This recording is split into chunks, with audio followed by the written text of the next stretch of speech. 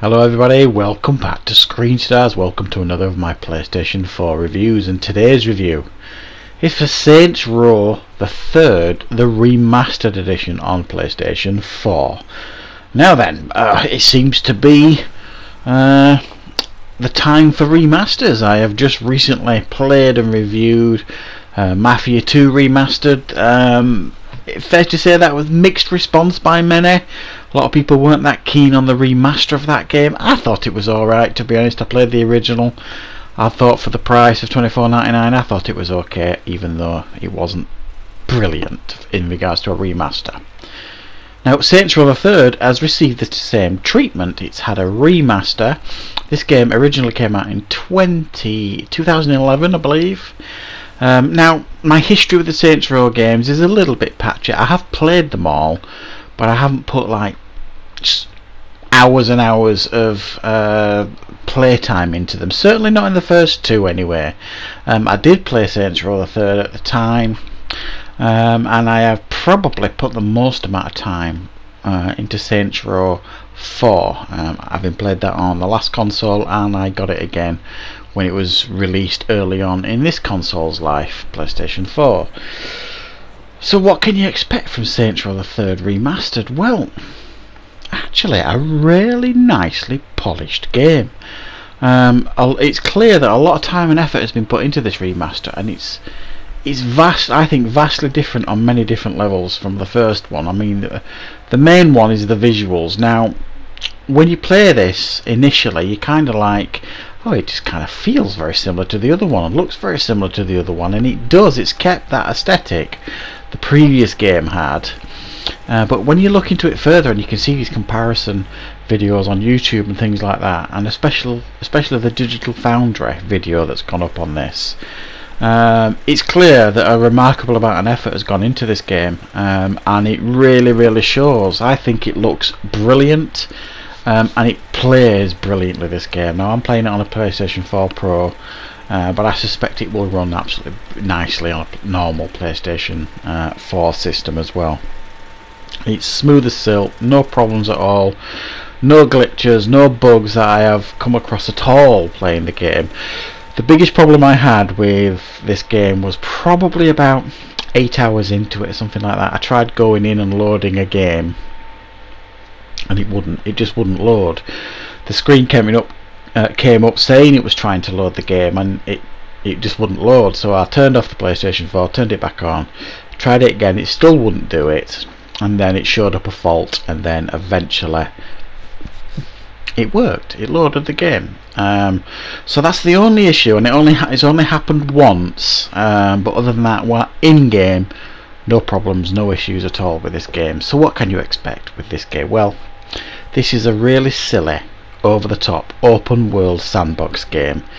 There is, imagine Grand Theft Auto dialed up to 11. It's really a mad, bonkers world. It's like you're living in a weird action film, an over-the-top action film. It's almost like the Arnie film, the Last Action Hero film.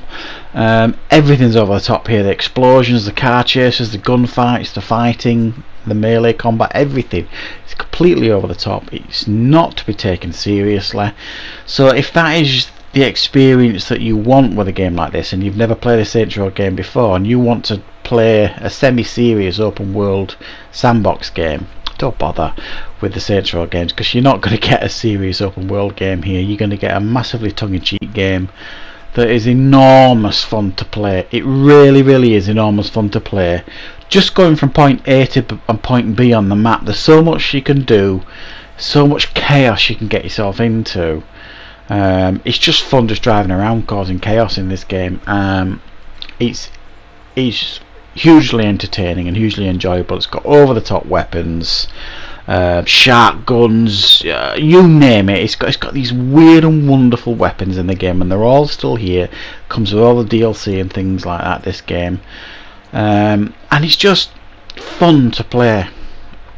Not enough games are fun to play, and this game certainly is fun to play. I've been enjoying my time in this game enormously. It is an absolute blast. So you're let loose in this game at the beginning. You're allowed to customize and create your own character, and then you become like the leader of the Saints. And then you go on this weird and wonderful set of missions that get increasingly crazy to try and take over Steelport, this huge city. And it's just the mission structure and stuff like that. It's just fun to do, really. There's loads of side activities to do, loads of side missions. You can, when you're on a mission, you can bring people along. You've got like your Saints crew as well that you can get you to join on missions, and you can customize your crew as well, however you want, make them look however you want. You can customize huge aspects of this game. Actually, you can go into shops, you can buy yourself new clothes, weird and wonderful clothes. You can buy new weapons, weird and wonderful weapons, new vehicles, all these weird and wonderful vehicles as well. Middle of the road doesn't really exist in this game. Everything's full on, everything's extreme, everything's in your face, everything's ultra violent, and you just can't take it seriously. The game comes with like the ability to upgrade yourself. You can upgrade the health, you can upgrade your abilities, your weapons, your damage, customization options. There's a whole array of things that you upgrade in this game, and you do that by earning money. And there's a whole multitude of ways of earning money. You can steal cars and sell them on. You can buy businesses, and that will earn you hourly money throughout the game. So you can go around buying businesses, and then that will earn you like legitimate money in the game, things like that. Or you could just go around randomly beat people up and steal money off them and things like that. It's just bonkers. It's a wonderfully entertaining and bonkers game. Now, the main problems with this game is that we've had so many games now that have kind of nailed down like the shooting aspects and all that kind of stuff. The shooting in this game feels really dated. It's not particularly responsive, even if some of the weapons are quite fun to use. But it's quite loose and not very responsive, and it's pretty much the same with the driving here as well. It feels quite old-fashioned, quite loose, and not particularly